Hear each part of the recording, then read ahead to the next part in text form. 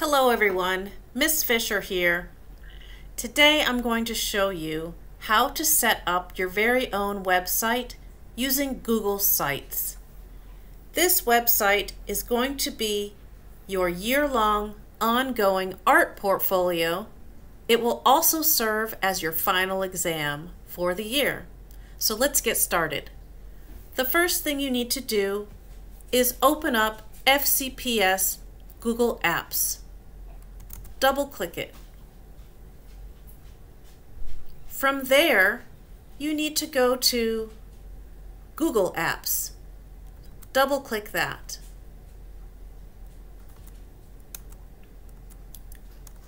Click it once, actually, to open it. Why aren't you opening? There you go. Next, you're going to go down to Sites. Then, you're going to click the plus sign to start a new site. From here, the very first thing I want you to do is to title your site. So highlight this, and you're going to title it your first and last name, Portfolio.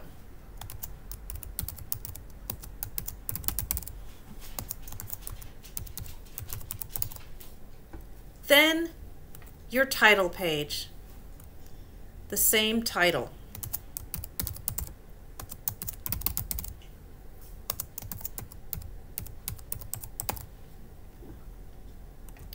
Once you've done that, you're going to refer to the Google Doc so that you know what sub-pages you're going to make. The very first page you're going to make by going to Pages is the name of the class. So click Pages and then the plus sign and type the name of the class and the period. So this is Studio Art and Design 1, period 6. Done. Within this page, you're going to make a number of sub-pages. So to do that, refer to the Google Doc, which is your assignment. So I'm going to click on Classwork for Studio Art and Design 1, period 6.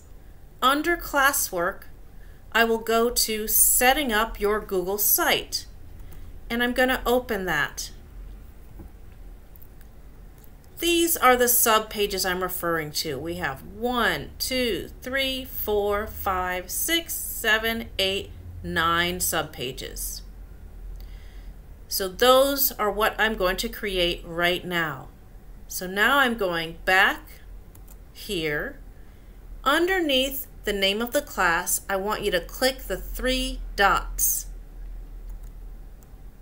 Then add subpage. And I'm going to type the first thing that was on that list, which is projects. Done. Click the 3 dots next to the name of the class, not this. And I'm going to make my second subpage. Sketchbook prompts.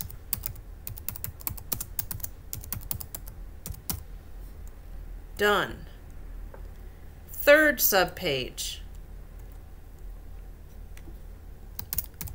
Weekly progress pics. Done. Fourth subpage. Artist research.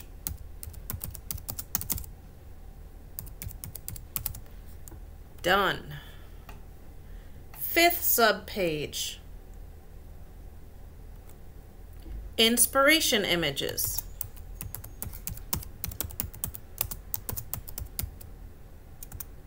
See if I can spell that right. There we go. Done. Sixth sub-page. Museum tours. Done.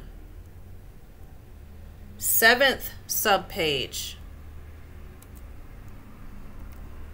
Watch and respond.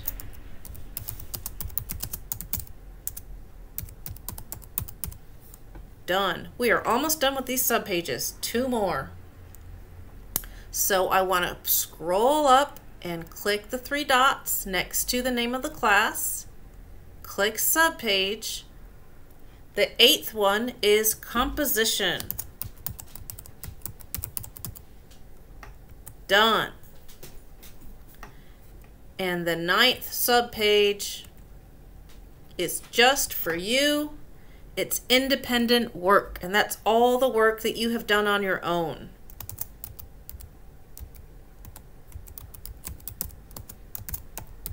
So all work that you do that is not assigned, that you've done on your own, will go in this page. So now I have 9 subpages, my main page here. If I click over here, you can see a drop-down menu of all my subpages. Now comes the fun part. You get to personalize this a little bit and add themes. So over here, you can see themes. Right now I'm in the simple theme. I can change the color, or I can change the theme entirely. So it's up to you. Decide which you like the best. I kind of like that one. I'm going to go with that for now. Another fun part is you can change the image in the background. Now, in this part, you can add your own image, or you can select one of the preset images they have. So I can add a typewriter or the beach. I really miss the beach. I'm going to add the beach. All right. So you can go ahead and do that for all of your pages. I'm going to go to projects and I'm going to choose a background for projects. Once again, remember, change image. You can upload your own image.